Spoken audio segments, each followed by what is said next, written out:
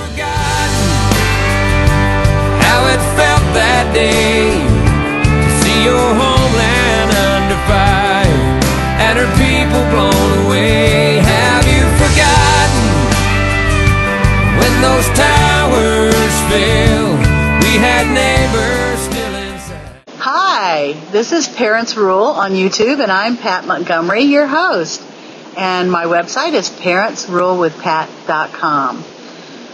Today is pretty special for me, pretty special for all Americans.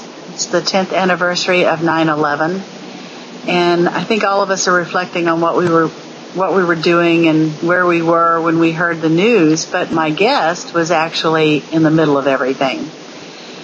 Laura Kennedy is a business coach and a virtual assistant, and she mentors other virtual assistants. You can find out more about that at laurakennedylive.com. She also has websites, flag still stands for freedom.com and retiretheuniformnotyou.com.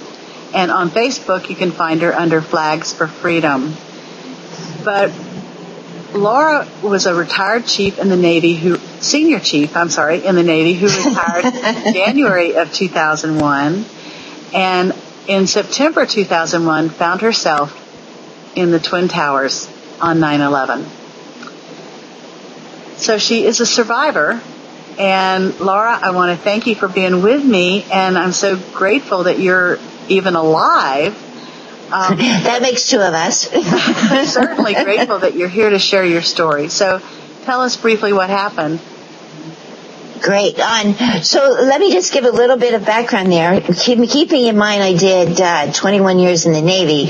When 9/11 came around, I had, as Pat mentioned, just retired in January. So I was still very much in the do whatever it is they say and don't ask a question why mode, very military mode still in my brain. And on the morning of 9/11, I was sitting in a conference room on the 11th floor of Tower 2 waiting for our morning meeting to start. And a gentleman stuck his head in the door and he said, "This is not a drill. Get out of the building." So, being the good sailor that I am, I immediately picked up my stuff and headed for the nearest stairwell. I didn't stop to talk on my cell phone. I didn't stop to chat with my neighbor or ask questions about what was going on. I went directly to the stairwell because that is what I had been trained to do. Walking into that stairwell is the last thing I remember about being in that building. 3 days later, I woke up in the New York County Hospital as a Jane Doe. No one knew what my name was because of my pocketbook. Heaven only knows where that went. But I'm not still wearing dog tags. No one knew who I was. And my children, if you remember back to the clips that you see on the news, you'll remember family members down in the general area there with pictures of whoever it was that was missing, trying to find them in the mass hysteria that was taking place on 9/11. And my kids were some of those people that you see on the news, holding up my picture, trying to find out where I was. And it wasn't until I came out of a coma 3 days later, after having had surgery, and yes, it's okay to chuckle about this, having had surgery to have a stiletto heel removed from my kidneys. Oh my gosh. So that's kind of a standing joke now.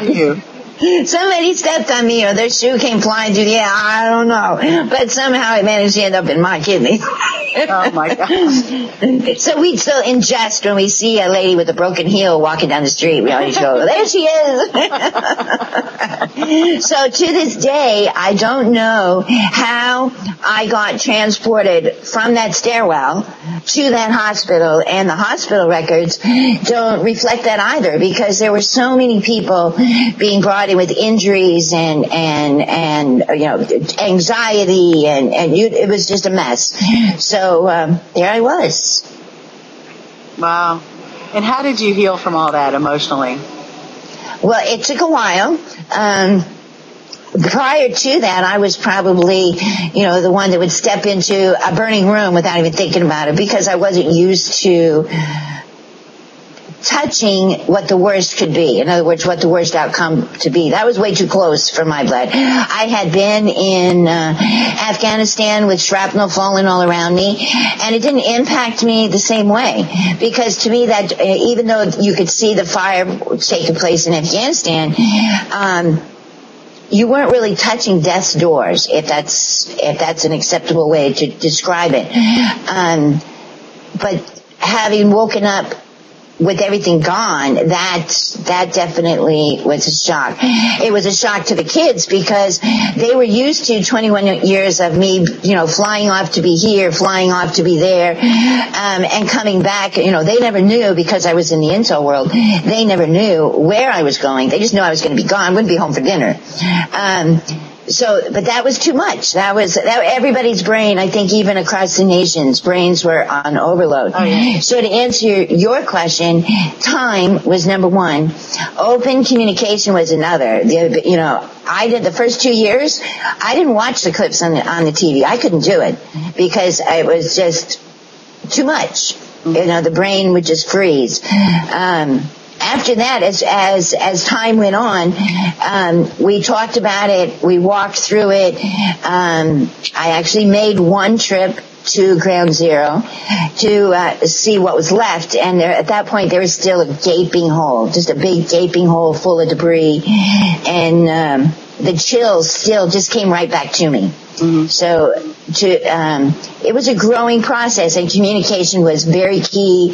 But for me, it was a mind over matter. I wasn't one of those that would go and sit down with a counselor. That's just not in my makeup. For me, it was mind over matter. I had to convince myself that moving forward was going to work, that I could still, I still cringe on the 4th of July.